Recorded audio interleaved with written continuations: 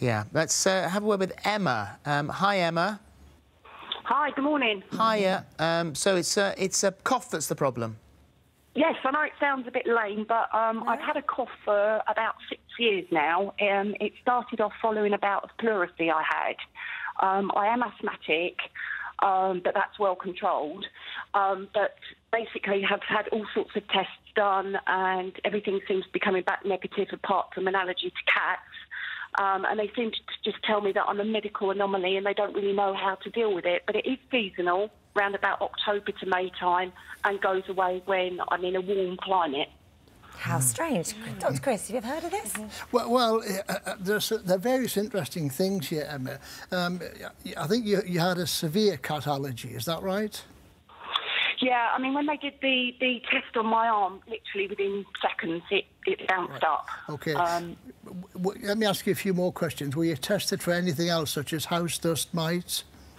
Yes, they did the whole thing when I went up to Guy's hospitals. Yeah. I think they're pretty much the standard ones, and house dust mites, they were all fine. It's just the cat.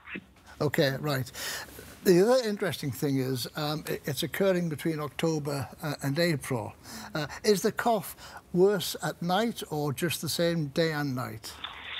Interestingly, it's fine at night because that's what they initially thought, that it was probably my asthma that was causing it. And because it wasn't during the night, I was fine. It tends to be quite bad in the morning. And then once I do actually take an antihistamine and a nasal spray at night, and once that sort of started to kick in, it seemed really good.